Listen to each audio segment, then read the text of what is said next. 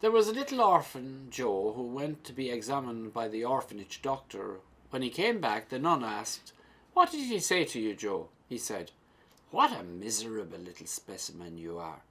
And then Joe added, "But sister, I don't think he knew I had made my first Holy Communion." So whatever he was in the doctor's eyes, Joe knew from receiving our Lord in Holy Communion that he was special in God's eyes.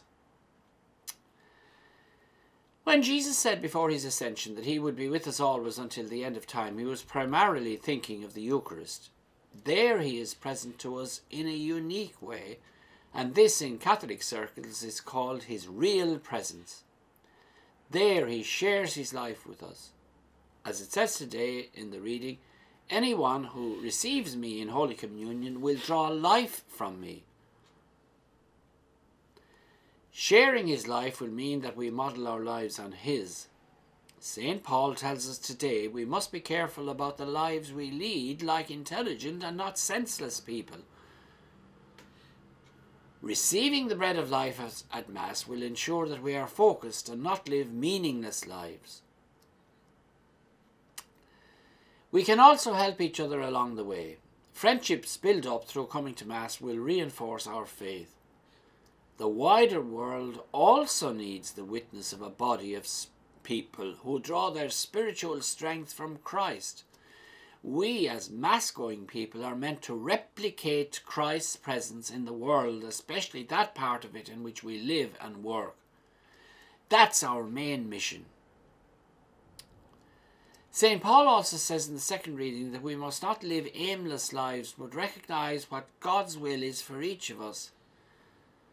Now, receiving Holy Communion will ensure that the will of God will take precedence over other options, especially if they are at variance with his plan for us.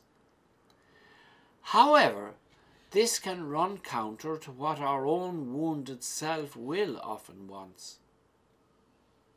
The Mass is a sacrifice, and unless we are willing to sacrifice our self-will and put it at the service of God's will, then our participation in the Eucharist will fall short. The aim is that our will for ourselves and God's will for us should actually dovetail. So then, let's be careful not to receive Holy Communion unprepared or in a cavalier way, but have our minds and hearts focused on what we're doing so that we receive the Lord in an appropriate manner. Part of our preparation will mean that we are no strangers to the sacrament of penance, because we can easily pick up habits of sin which make our souls a less welcoming place for our Lord to enter when we receive him in Holy Communion. Our lives in this world should reflect the bond which we forge with our Lord at Mass. The love we have for Jesus in the Mass will overflow into our everyday lives and enrich all our relationships. In this way, we are preparing ourselves for the eternal banquet of heaven. Now, thank you all for listening, and God bless you all.